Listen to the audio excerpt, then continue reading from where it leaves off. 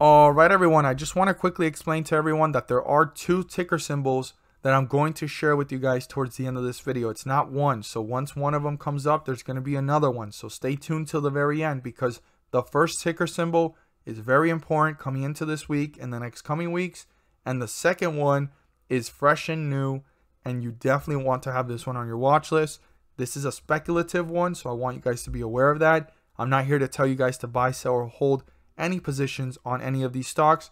I'm just here to enlighten you guys and make you guys aware on why you should add these to your radar. So I do a brief explanation towards the end of this video on why you should add that ticker symbol to your watch list. It has an upcoming possible catalyst due to the history of the chart, and then we're going to see why moving forward it's one you definitely want to keep on your watch list. But the second one is at the very end, so stay tuned till the end. And I want you guys to be aware that it's a very speculative stock. So be aware of that as well. Do your research and do your due diligence to make your own rational decisions. So stay tuned. Hope you guys enjoy the video. All right, everyone, here we are with ticker symbol IDEX, Ideanomics Inc. And before we jump into this chart, I want to say welcome to all the first-time viewers and investors. Welcome to the channel, Invest for Tomorrow. To all the subscribers, welcome back. And before we jump into this chart, I do want to announce quickly that I have a Twitter account now. The link is down below in the description. And to every viewer and subscriber watching, I definitely recommend staying tuned till the end of this video, because we've talked about watch list stock picks, right, that you want to add to your watch list and keep on your radar, and stocks that I've been sharing. And today I have a new one. This one has been pulled down by analysis, and it's starting to actually pull back. Now, we don't know the bottom yet, but we want to watch it carefully and keep it on our radar coming into the next coming weeks and even probably month, because this stock has a lot of potential with the innovations that it's doing and even the sector that it's in. It had high growth. Now we want to see if these analysis ratings are correct, or could another analysis rating appear and contribute to rebuttaling that. So it's going to be very important to watch this carefully, and if this is a temporary pullback or could this actually stay there. So we want to look at it carefully, see if it pulls right itself back up, and then it consolidates, and it could probably be a sign for it to start to work its way back up. But right now it's on its way down. It's still nowhere near where the analysis ratings were actually targeting, so we definitely want to keep this on our radar. So stay tuned for that. But enough about that. Let's talk about IDX, Ideanomics Inc. So Ideanomics Inc. ran up. We wanted to see some consolidation, but a pullback was bound to happen. So what we want to look for moving forward now is for this to consolidate or start to have a slight reversal before continuing in that direction. I stated that in yesterday's video, that we don't want to see this just pull right back down to these lows here about 270 and so forth. We want it to hold up. Now, when you look at it in the bigger picture, it has been moving up every single time. There's been a lot of volatility here in the last 2 weeks, but we want to go ahead and see, right, with these last 2 weeks in overall. But we want to go ahead and see how this is going to do moving forward. We need to see some consolidation, and yes, this pullback is due to profit taking really fast. You could see that, and almost 50% of those gains have already been pulled back. So what we want to watch for now is how this stock reacts moving forward. Now, this is a pretty big stretch here between the resistance and the support, and I want us to pay close attention more to the next support and the support level that we're looking at right now, since we're already in bearish territory. So the support level I want to add on to this is down here at 281. Super important. If we break through this support level, you want to watch the behavior on how this is reacting within that area. If the bulls are trying to reappear and pull this back up, or are the bears tearing this one down fairly fast. Now, the 50-day moving average is 324. As long as we're below it, we're in bearish territory. The moment we're above it, we're in bullish territory. So it's super important to watch for that as well, and how the stock is reacting moving forward below it, and if it can cross right back above it. We're still in kind of a tug-of-war zone, but we want to keep this in mind. Now, if resistance does get crossed, the next resistance level, which is the peak here, is 374. Very important to keep in mind. If that gets broken through, we would start to see this hit newer highs, new resistance levels, and then getting closer to the highest point reached, which was 388. Okay, we want to keep these resistance levels in mind moving forward according to the volatility, if this is going in the upward direction or downward direction. Now, let's look at our current support and resistance. So our current support level here is 303. If that gets crossed, we want to watch this closely. How quickly is it moving to newer lows? Or could this actually have an opportunity for the bulls to reappear and bring it back up? We want to watch this carefully, how the stock is reacting, how is it handling it, and how quickly is it moving down, or could the bulls bring it back up? Because if it breaks through support, it's pulling further away from the 50-day moving average in a downward direction. So it's super important and vital to watch this moving forward. And then you have the next support level down here at 281 to watch how it's behaving within that area. Now, the resistance level is a little bit far up, but it's the true resistance level that needs to be broken through for this to pull further away from the 50-day moving average and break through the highest point before the fall. And it's a big stretch, but if this crosses the 50-day moving average and it gets into bullish territory, there is a closer resistance level that you can use, and it's here at this point at 342. It's a little bit lower and closer to the 50-day moving average.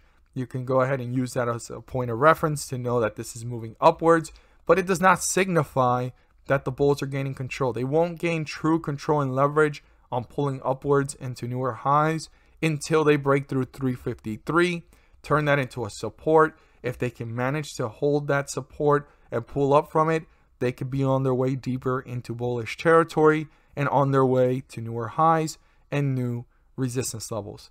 As always, if you found this video helpful and informative, please do so and subscribe. Don't forget to click on the bell to turn on all notifications and not miss a single video that I post. Share this with your friends and community, and don't forget to hit the like button to let me know you watched this video.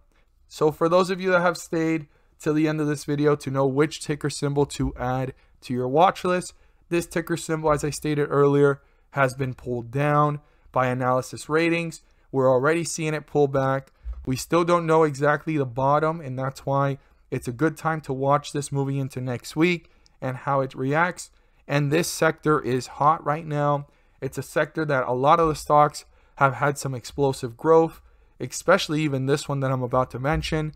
And I do daily videos on it. So if you weren't aware, I do chart analysis on it every single day. So stay tuned for that as well. So this ticker symbol is FCEL, Fuel Cell Energy Inc. You definitely want to add this to your radar and keep it on your watch list. Right now it's in a downtrend, and we need to see if it bottoms and if these analyst ratings are correct and it stays there, or if it pulls back up, consolidates, and starts to show signs that it's going to go back in the upward direction, because this stock has had a lot of momentum. Now, a pullback was bound to happen, but the way this analysis is pulling it back is almost destroying the whole chart. Now, this could be an opportunity, or this can be a clear sign to steer away. But with this sector and this market of what this company does and their innovation, I don't see it completely being destroyed, but we still need to watch it closely. We need to really focus in, do our due diligence, do our research as investors. But I am here to enlighten you guys on that one stock. I'm not here to tell you guys to buy, sell, or hold, but I am here to share it with you guys, to add it to your radar if you haven't already. And once again, that ticker symbol is FCEL. Thank you guys so much for watching, and as always, let's make some money. So for those of you that have stayed to this point, I want to say thank you, because I know that some of you guys have probably already seen the fuel cell information in the previous videos, but since today the market was closed, I want every single investor to be aware of that going into this week and the next coming week. Now, the ticker symbol I have for you guys today is DGLY, Digital Alley Inc. And I have the chart pulled up because I want to show you guys why I believe this is a very important stock moving into this week. It's a speculative stock, so I want you guys to be aware of that. But there is a correlation here, whether it's indirect or direct, on specific dates that the stock moved up. And I believe that if you put the dates together with the date that's coming up, there's going to be some similar move. Now, it doesn't guarantee it, but it's showing that. So we want to pay close attention to this, and you definitely want to do your research and due diligence. And I'm not here to tell you guys to buy, sell, or hold, but I am here to enlighten everyone on the information on why this stock should be added to your watch list, and you should watch it closely, keeping it close on your radar. So the first catalyst was here that I see, which is in the most recent months, and it was from October 30th to the November 2nd, and then kind of holding itself up on November 3rd. That was election day, first run. Now it kind of just hung out sideways, kind of hung out in this area, going up and down. And the next run was leading into the 6th. So you could see the anticipation already forming since the 31st. It ran up. It dipped a little bit on the 6th, and then it ran up to these highs all the way up here at 398. It went down from 260 all the way down up to 398, almost $4. That was about a whole dollar and like 30 cents, 40 cents, if you go ahead and do the math. Interesting enough, this is election day. January 6th is the date that the Electoral College was going to announce the official winner and then who was going to get inaugurated. We could see it dip quickly. It dipped down, ran up. It's consolidating right now. We want to see how this is going to play out tomorrow, the 19th, which should continue the consolidation. And we want to see how it's going to react on the 20th. Now, history doesn't tend to guarantee or repeat itself every time, but I'm showing you guys my reasoning behind why this is a stock you definitely want to add to your watch list going into this week. Wednesday should be the catalyst for us to see this move up. That's inauguration day. When you put all 3 days together, they have a direct correlation leading into inauguration day. They all have a compound effect. What happened here then makes the decision that happens here, and what happens here is going to lead on to what's going to happen here. So these 2 days are showing me that inauguration may be the next catalyst. Now, it's not guaranteed, but we want to watch this. We want to learn from this, and we want to pay close attention to how this stock is reacting leading into the 20th. Now, it's a big run here on the 6th, so I want you guys to know how speculative this stock is. It ran up and it fell down. It ran up, held itself up, and within one more day, it fell. So this is a very speculative stock. I want every single investor to be aware of that. I'm not here to tell you guys to buy, sell, or hold any position on DGLY, Digital Alley Inc. I'm just here to enlighten you guys and make you guys aware of a stock that I believe is going to have another catalyst run, right? Because of what these dates entail, how they directly or indirectly correlate to how the chart reacted, and how the next day that has a correlation with this date and this date, which is inauguration, is going to possibly make this run. Now, it's not guaranteed, but we want to watch this closely. I hope that with these videos, you guys are learning with this information. I hope to see your guys' reaction. What are your thoughts on DGLY, Digital Alley Inc.?